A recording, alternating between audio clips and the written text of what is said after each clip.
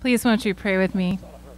May the words of my mouth and the meditations of all of our hearts together find their way into the heart of God this morning. Amen. I have to spray my mic. Should have sprayed before I prayed. God made the wild animals of the earth of every kind, and the cattle of every kind, and everything that creeps upon the ground of every kind. And God saw that it was good.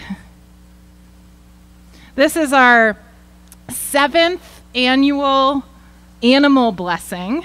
Can you believe that we've been doing this for 7 years?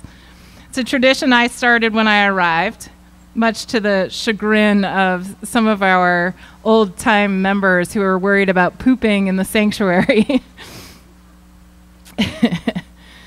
This is the first year that I've actually had a pet to bless as well. I previously did not actually have an animal to bless myself, so it's kind of ironic that that was the hill that I chose to die on, right, 7 years ago.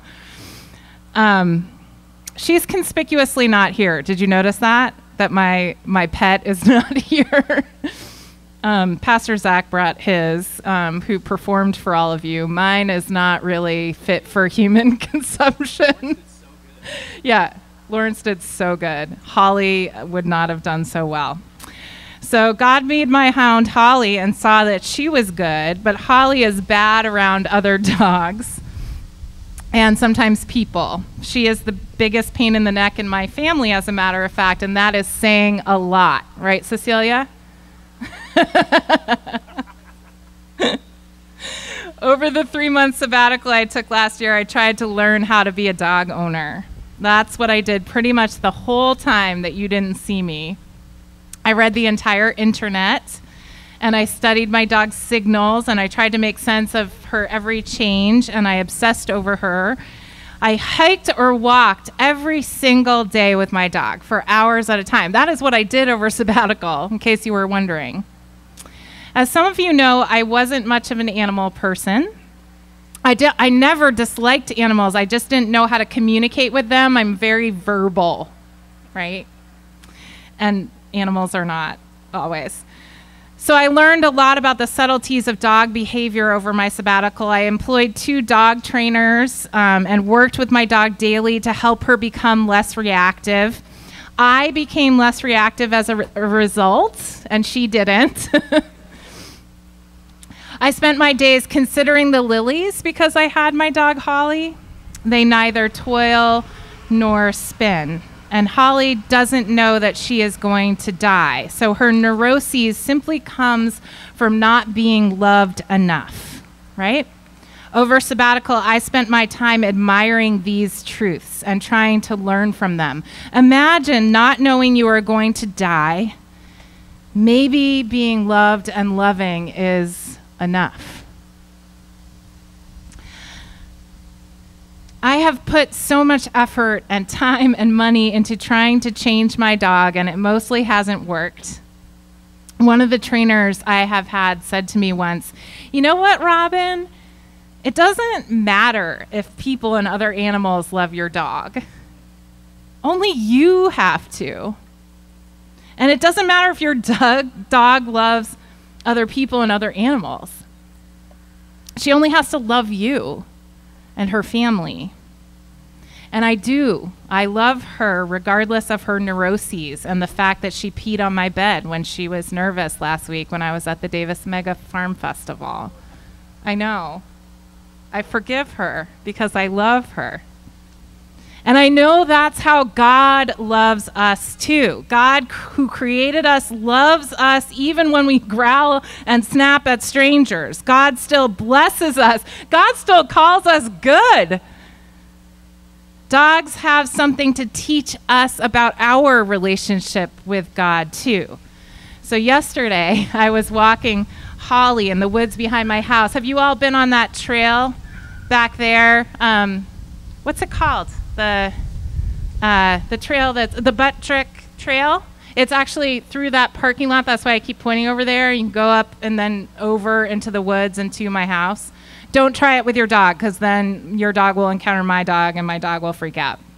But anyway, I'm just kidding. You can go on that trail. I was walking Holly in the woods there yesterday on a long lead so that she can run. And she took off like a bat out of hell after a squirrel deep into the woods. And I let go of her leash to avoid shoulder dislocation. And I couldn't see her for a while. I mean, it might have been 30 seconds, but it felt like 3 hours. And I called out to her over and over again, Holly, come! Holly, come! Holly, come!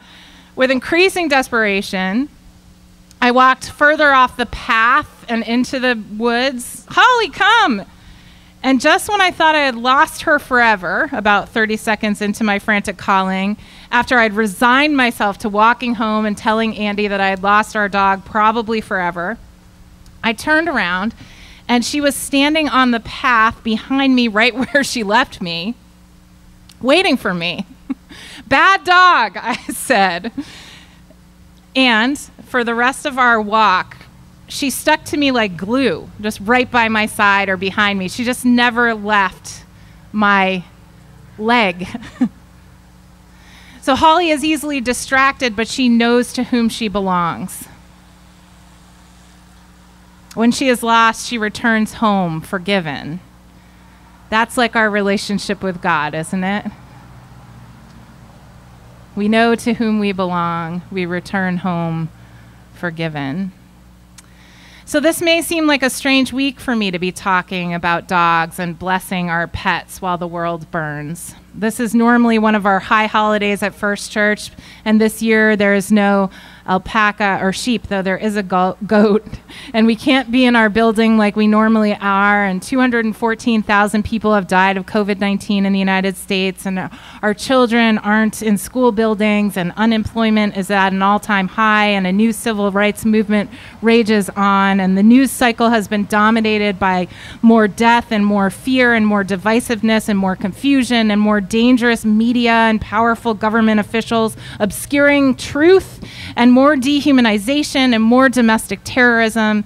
And polls show that both Democrats and Republicans fear that democracy in America is deeply imperiled.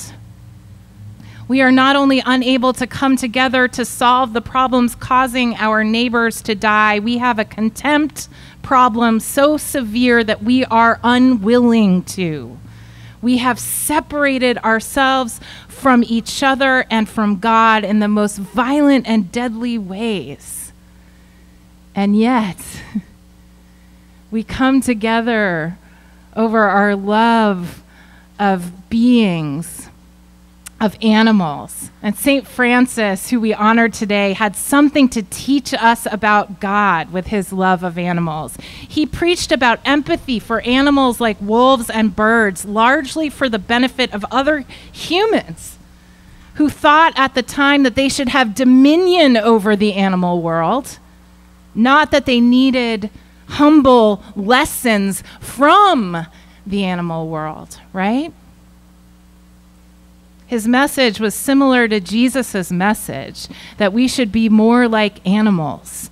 So do not worry about tomorrow, for tomorrow will bring worries of its own. Today is trouble enough for today, Jesus says. We're all just scared. Our separation, our contempt, even our violence, it all comes from fear. An animal brain space is occupied with whether there is food in the food dish and a warm place to rest and somebody to scratch a belly. The animal kingdom doesn't have a concern in the world about the economy or the global pandemic threatening our lives, the state of health care, or how to vote for the president in a few weeks. The animal kingdom isn't fretting about whether or not they will get an A in geometry class so they can go to a good college. The animal kingdom isn't trying to find some sort of perfect work-life balance or which moms are gossiping about them on the soccer field. The animal kingdom doesn't go to church trying to make sense of the fact that they are alive and have to die. Wendell Berry writes, "When despair for the world grows in me and I wake in the night at the least sound, in fear of what my life and my children's lives may be, I go and lie down where the wood drake rests in the beauty on the water and the great heron feeds. I come into the peace of wild things who do not tax their lives with forethought of grief. I come into the presence of still water, and I feel above me the day-blind stars waiting with their light. For a time I rest in the grace of the world and am free." Animals have much to teach us if we let them, not just about peace, but about love. So we will bless our animal companions today for our own healing, to rest in the grace of the world, because they remind us to come into the peace of wild things who do not tax their lives with forethought of grief. And like God, they hound us for love and forgive us for the very worst things. May we bravely show that example of love to the world. Amen.